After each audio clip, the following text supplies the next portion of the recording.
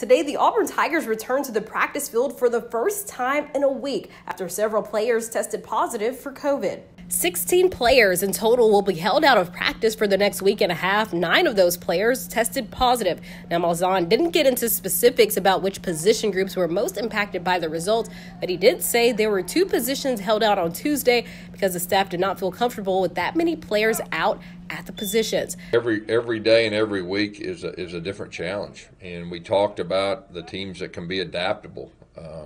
But this is a learning process, I think, for everyone, and I think for us, we're testing probably as much or more than anyone. So it's given us really good information. The challenge with having students back the last 2 weeks, obviously we hadn't responded as well as we did, before they did. We're going to have to adjust. We're going to have to adapt, but we're just taking it day by day and week by week.